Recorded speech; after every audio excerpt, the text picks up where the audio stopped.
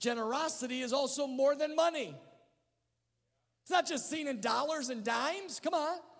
Be generous with kindness. Our whole world needs this message because they don't even know how to be kind. It's hate everybody. Man, if you're a Democrat, I hate you. If you're a Republican, I hate you. If you're a libertarian, I hate you. If you're a conservative, I hate you. If you're whatever, I don't know, I hate you. Because you're not like me.